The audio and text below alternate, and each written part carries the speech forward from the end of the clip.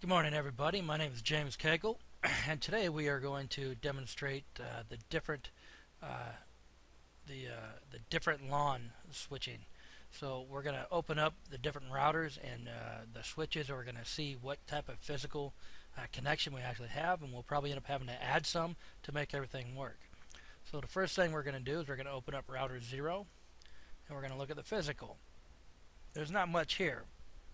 So in order to connect this to the switch, we need one of these, which is a fast Ethernet connection. But before we do that, we actually have to turn this off.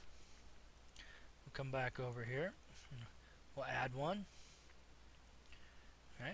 We'll come back over here. We'll turn it on. Alright.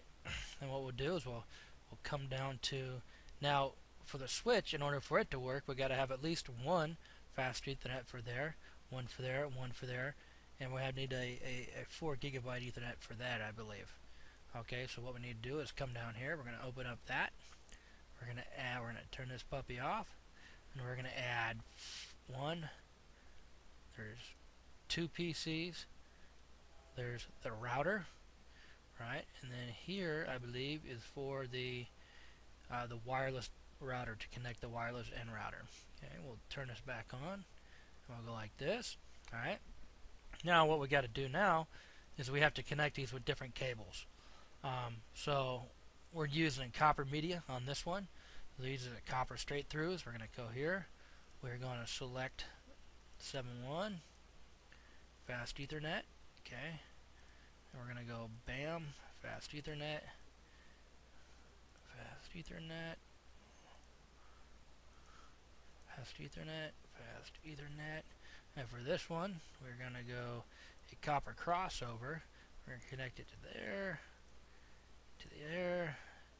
Alright, now, well, we're having some issues because you see we still got these red dots here, which means those aren't working. So what we need to do is we need to go back into the switch. We need to go to Config tab in the interface.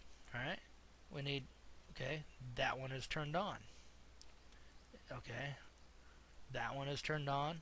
That one is, and that one is. Alright, so those are all on. We'll go to the router. Go back to here, the interface.